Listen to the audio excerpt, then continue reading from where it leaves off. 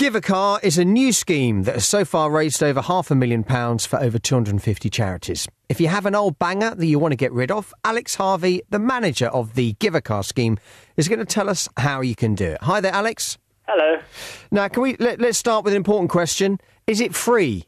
Yep, it's completely free to everybody, basically. Fantastic. And how does it work?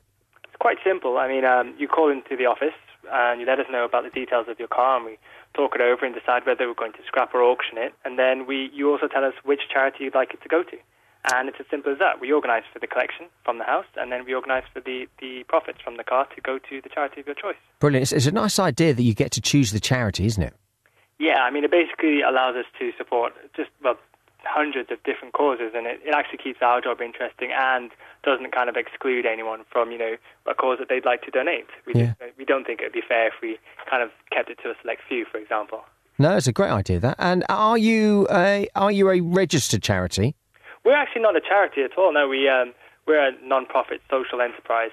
We did think about the charity route, but apparently because we raise money for so many different causes, we're not actually eligible to be a charity, unfortunately. God, that seems a bit bizarre, doesn't it? It was very bizarre. Interesting conversation, though, with the Charity Commission. So how much money would you get, say, from a car if you scrapped it? Yeah, a scrap car donation raises on average about £100 every time. There are kind of a few differences throughout the UK. So, for example, very remote areas where it's difficult to collect a car might be a little lower, but generally £100. Brilliant. And how much of that, say, would go to the the ABF, for example? That's actually the amount that would go to the ABF.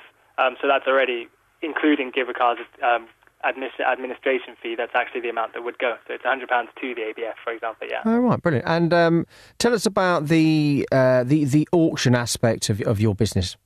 The auction aspect's kind of the magical side of car donation, because let's say you have a car that you don't actually think was worth very much, and you kind of send it over to us, and we discovered that it was an auction car. That can actually raise, up to about £1,000. I mean, our best auction example has been about £4,500, which went to one charity in particular. And auction cars in general raise, a few £100s, so more than scrap, and it really makes a huge difference. Wow, what was that car that made £4,500? I believe it was a Vauxhall VX20 220, a kind of sporty model of the Vauxhall. But we've also had Maseratis donated and really old classic cars, which are always nice because, you get people who've treasured these vehicles for a long time and they want to do something special, and it turns out it's a classic car and it raises, £1,000 for it. Wow, that's brilliant. So, Alex, just tell us about your website details, will you?